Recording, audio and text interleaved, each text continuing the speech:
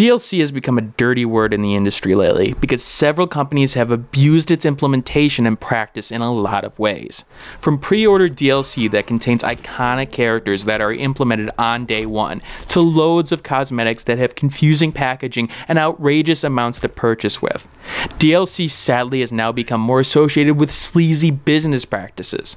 However, Nintendo hasn't exactly gotten too involved in the DLC market, but when they have, they've shown how to do DLC right in a lot of cases. Hyrule Warriors is a prime example of this, with additional characters that fight a lot differently, and more new content for the user to actually get involved with. And the latest example is the 2 sets of DLC to the fun and chaotic racer Mario Kart 8. While the first DLC came out earlier this year, the combined DLC's content includes 16 new maps, 6 new racers, and a new mode for those who haven't completed the cups of 50cc to 150cc, and a new mode 200cc. So, is this content, which can be bought in individual packs for $7.99 or both for a combined $11.99, worth the price of admission for what it adds to an already fun experience? Well, I'm here to show you and tell you exactly what you get and whether it's worth it in the end. So without further ado, let's start the review. Start the review? Show the footage? Wait, what do you mean we can't show the footage? Oh, no, you gotta be kidding me. Oh, right. Lovely. I forgot, the Nintendo Creators Program. Now, despite the fact that people believe it's only for Let's Plays and doesn't affect critical coverage of any sort, the use of Content ID and the description of the About page for the channel seems to indicate that any Nintendo copyright is affected. And of course, the legal department of Nintendo hasn't exactly answered any problems regarding it. Damn it, how am I going to do this video review? I can't show the footage. Guess I'm going to have to find another way of doing it. Now, as mentioned before, Mario Kart 8's new DLC gives you 4 new cups, with 7 remastered tracks and 9 new tracks, 6 new racers, and a bunch of new parts. But honestly, the biggest part of the release more than anything else is the tracks, so I'm going to go into each individual track and indicate how I feel the track adds to the game, whether it feels like a reasonable addition or it's just more of the same. Now, I know that the 200cc is the biggest change here, however, that update is free, so you don't have to purchase the DLC in order to get it, so I'm going to focus on the tracks to begin with. Please note, I'm not exactly the greatest of Mario Kart fans. I like playing them here and there, but if you're looking for a technical breakdown in terms of high-level gameplay, you're not going to get it from me. Excite Bike Arena. The classic motorbike track comes to the Wii U with the classic bumps and jumps from the old NES title. What I love about this is that it keeps the old style with the long stretches of straight paths like in the original game, only being a large oval and having 2 significant turns. It adds some reasonable hazards between the grass and oil that was seen in the original title, and Nintendo captured the essence of the game that I played in those weekends in the days of old. Now, if my guy could only run back comically to the bike after he crashed as opposed to being picked up, that would be fantastic. A quick and short track that keeps the action up and is a good breather for the cup it's in. I'm a sucker for simple and easy to pick up tracks, and needless to say, this one is right up my alley. 9 out of 10 for that track. Dragon Driftway. The twists and turns of this Chinese influence level didn't sit well with me at first, as you'll notice little details like the ancient drawing depicting warriors of generations past on the wall, all while you ride down the back of a giant dragon that circles around on itself. If you look carefully, there's a shortcut or two that you'll be able to take advantage of as well, in addition to making it a little bit easy to fall off and get yourself killed in a sense. It does feel like they added something here with the twisting and turning element of it, and while I won't want to play it repeatedly, it's a good change of pace. 7 out of 10.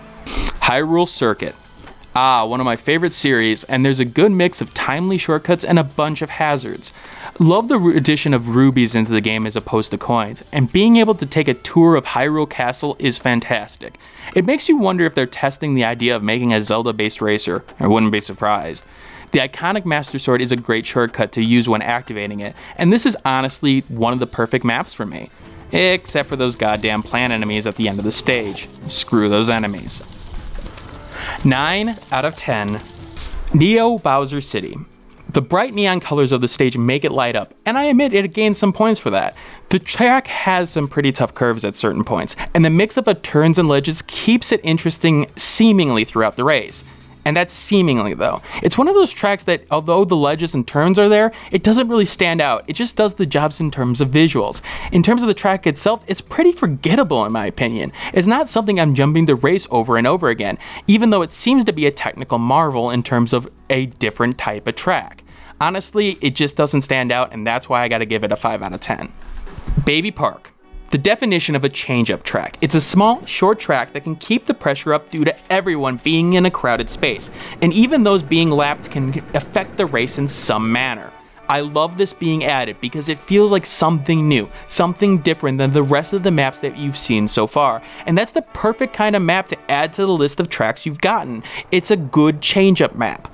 The roller coaster and theme park background does wonders to add to the simple nature of the track, and it truly does feel like a baby park. A fantastic addition and exactly what you should expect out of DLC, something new and something interesting. 9.5 out of 10. And yes, I know this is a changeover from another map in the series, it's basically a port, but that's the thing, that's a good selection. Wario's Gold Mine. Now there's a personal bias here. I really hate this map. I hate this map, I hate this map, I hate this map. I never got the handle of it after playing it over and over again, and it felt annoying more than anything else. There's a shortcut that you can take on the left, but feels like the cart comes down at the wrong time. Well, you're shit out of luck, as the gap is very small to make it through in that case, which doesn't help in feeling like Lady Luck is exactly what this map has to play against. In addition, the bats in the middle are just annoying slowdowns. In fact, that's what it is. It feels like the map is very, very slow more than anything else, and it's probably why I have major problems with it.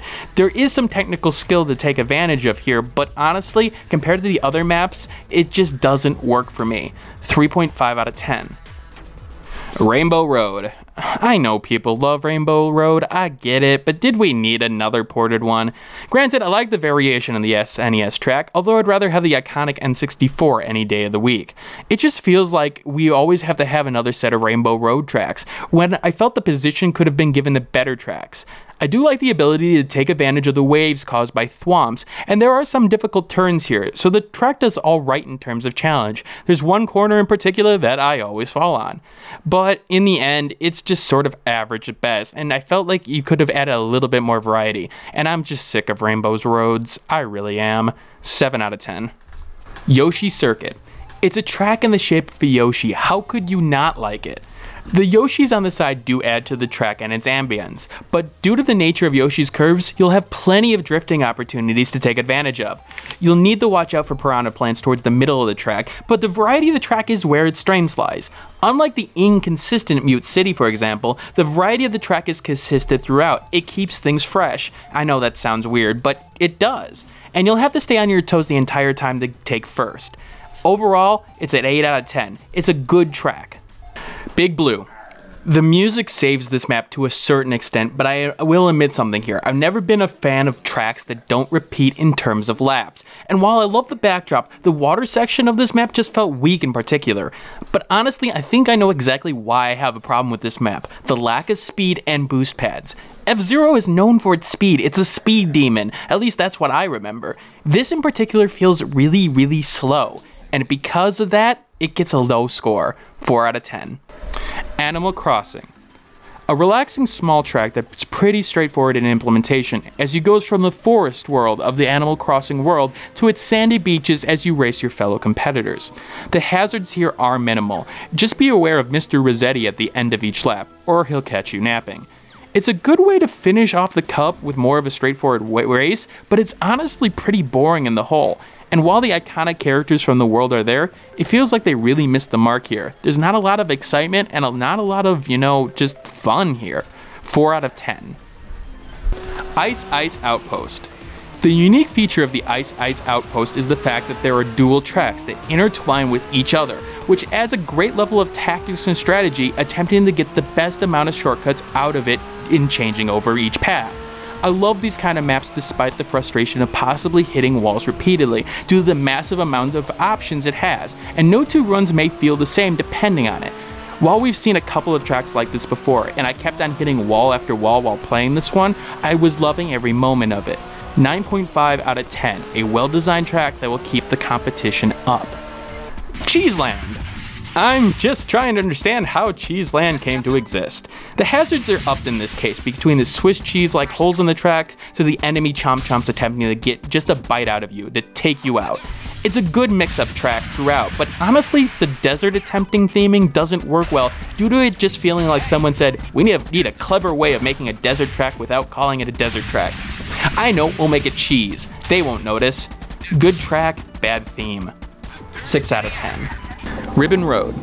I never played the GBA game honestly, but this is one of my favorite tracks. I love the little additions of the toys added here from Mario's games past, and honestly, it's a good track in terms of little details. But beyond that, there's a good mix up of turns, hills, and obstacles. I love those Mecha Bowsers. I need a real one. In fact, if you keep on falling off the world, you'll see more of the hidden elements that are embedded in it, which is probably not good for a racing portion of a game. Every race I had on it was tight, which to me was a great sign of a good map. I know, it may just be the experience overall here with the races I had on it, but it really did feel like a solid addition of a great map from days of old. 9.5 out of 10. Wild Woods. I like it. The variety is the strength here, with the waterfall section turning into the lily pads, and even the flying sections that I normally hate due to the slowdown in gameplay feel right here. A good shortcut here and there, a set of multiple paths, and variety is the name of the game. It's the kind of track that grows on you over time. At first you're sitting there going, nah, this isn't gonna work, but then it starts getting better and better as things go on, and so you'll want to be keeping it in the mix repeatedly. Again, it's a good change-up map, and that's exactly what you want from a DLC. 8 out of 10. Overall, the set of maps here do a great job of giving a sense of variety, with some great choices of bringing some maps from old games like Baby Park and Ribbon Road, but good new additions in Hyrule Circuit and Wild Woods, which add a bunch of new variety. While not every track hits, as there are some stinkers in the pack, Animal Crossing, in my opinion, what you get here is again variety. It's exactly what I'd hoped to get out of a DLC pack such as this. In the end, the DLC is definitely worth a buy and gets an 8 out of 10 as an overall package with the tracks alone, which is more than worth the purchase. Why? Because those who are looking at it, those wanting to get more content out of Mario Kart 8, it hits that target audience and shows that when it comes to products and deliverables, Nintendo knows what they're doing. Now look, this is my opinion, so as always, leave your feedback and your thoughts below, and I'll see you next time on the channel. Hey everybody out there, my name is Sean Joy, aka Dragnix, and you just watched a video on Mario Kart 8 track DLC review. But you probably guessed by now that it had nothing to do with that. I mean, don't get me wrong, that is my opinion about the tracks in question and the review of the entire DLC as a whole. But the reason that the video was created more so dealt with the Nintendo Creators Program. For those who don't know, the Nintendo Creators Program, and I'll put some links in the description below, deals with IP related to Nintendo and YouTube content creators.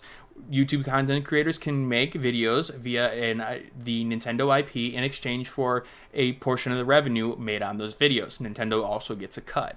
Now, there's always been that question, whether or not the content creators and whether or not the original IP owners deserve the content in question in terms of the advertising revenue. Fact of the matter is, you're using Nintendo's property. You are advertising them in a certain extent, but you are using their content for your own personal gain. Now, this is where things get a little bit muddy. The fact of the matter is that, well, how much are you there for the actual IP in question, or how much are you there for the commentators in question, or how much of it is a transformative work? But the thing is that that's always where the argument goes, the let's play portion of it. People don't understand or seem to realize that that doesn't necessarily mean that critical coverage isn't also affected by this. You look at that webpage and you get a very big idea of the fact that it's any Nintendo copyright coverage. And that includes video coverage, and that really bothers me in terms of how they've set that up. The fact of the matter is that critical coverage and reviews and anything like that are set up in certain countries to avoid the IP in question, to protect the consumer. The fact of the matter is that you want to give those people a fair shake in terms of a fair review. If it's influenced by the possibility of, let's say, the IP creators claiming the content, people may decide not to do that coverage, which is a bit of a problem. Or be more positive in terms of maybe, let's say, I don't know, it getting promoted by the company in question. You see, that's the problem. even though there may not be a negative connotation to it, or may not be nefarious means, it has that sort of stigma about it, and that's the major problem. That's why there are protections against that. You don't want critics not giving you the full story, the true story about things. And so that's what I wanted to highlight. Now, Nintendo comes from a world in Japan in which there are cultural differences. The fact of the matter is, from my understanding, there is a respect for elders, a respect for tradition, and the fact of the matter is that they may not understand the new media world that we are in right now. But the way they've implemented their program is very negative in terms of critical coverage, in terms of people not covering it. Angry Joe is a fine example of that. Now, those may argue that Angry Joe had no right to, knowing that the rules were in place, that he had no right to be angry about his reaction to the Nintendo claiming his content in question. But you have to understand something. Take a look at exactly other channels that are doing it too. Let's take a good example, Game Grumps, somebody who I love, so they love to watch. They just started a series about Punch-Out and is monetized. Hold on, that's on the Nintendo Creator Programs list. Are they going to get claimed? They've done Super Mario 64. Now, I haven't noticed the advertisements on that one. YouTube's a little bit weird. Sometimes advertisements just go away after a while. Maybe they do it only after a certain amount of days. I don't know. But it's weird because of the fact that, hey, guess what? They're also using the coverage too. But only Angry Joe's really been hit with the copyright claim. Now, hasn't he? It makes you wonder why he was hit and other ones, Dashy Games or, for example, Jaywitz, haven't. And that's where the problem lies now, isn't it? Now, don't get me wrong. That may not be purposeful. That may be me just sort of having my tinfoil hat on. But let's face it. Angry Joe, Total Biscuit, anyone along that line is more a critical games coverage. They are people who are going to point out the flaws. And while others may point out the flaws too, they may do it with a more positive spin or a more, understandable sort of reluctance to do so. Not to say that they're going to lie about it. Not at all. More so the fact that I think when you think about Angry Joe, for example, he's going to be critical about it. He's going to point out those little things that are going to bother him about a game. And that's what I'm scared of.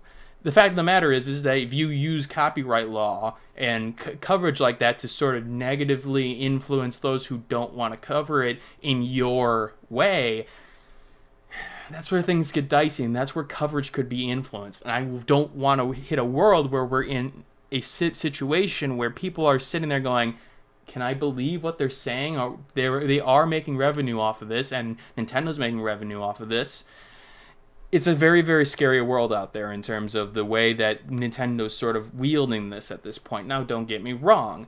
Nintendo may not realize that, and the fact of the matter is I've attempted to figure out what exactly Nintendo is. Hence those 2 emails at the start of the review in question indicating that, I did reach out to them. They haven't responded for over 2 months. It really is a little bit concerning at this point. I just wanted to bring a little bit more attention to this issue because it is a major problem, and I do want to push pressure on Nintendo. I know it's not going to do it. I know it's the fact of the matter is that there's just too much in the industry right now for Nintendo to, focus on some small YouTube channel at this point. But I felt like I had to do something, and that's what this video was. So if you did like this video, hit that like button, share it with some friends, and if you are a YouTube creator or feel like you need to get involved, talk to Nintendo, write them up and say, hey, what's going on with this? What's going on with your Nintendo Creators Program that seems to be completely out of touch with the YouTube space? All right, I will see you all later, and I hope you all have a good day.